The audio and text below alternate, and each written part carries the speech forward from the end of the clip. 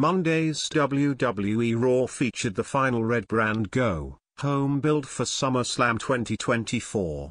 Damian Priest and CM Punk met a major name who made a surprise off-camera appearance, and now the top stars are being praised publicly. A significant shocker coming out of RAW was the return of Jesse Ventura. The WWE Hall of Famer recently began repairing his relationship with the company and was backstage at RAW near where he is from, St. Paul, MN. Triple H shared footage of the former Minnesota governor and welcomed him back home following RAW. It was reported by Fightful Select that there were no plans to use Ventura on TV as he was just visiting. The body took to X/Twitter after RAW and confirmed that he was back home. He thanked the chief content officer and mentioned how Punk looked surprised to see him. The Armed Forces veteran and actor took to X today and shared a ringside photo with the Second City Saint, adding that moments like these are why he's back for the first time since TLC 2009.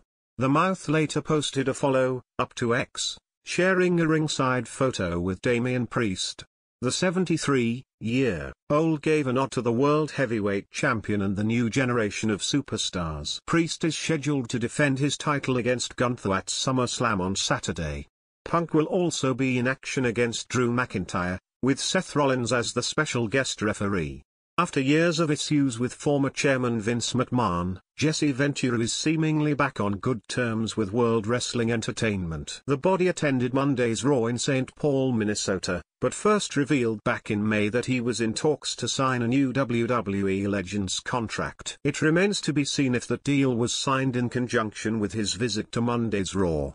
Speaking to Frank Morano in May, Ventura reiterated comments he'd made about how the new direction of the company is good enough that he's interested in working with them again. The Stamford-based promotion inducted Ventura into the Hall of Fame in 2004, by his son Tyrell Ventura. He held tag team championships in the AWA, CWA, and several NWA territories, but never had a title reign in McMahon's promotion.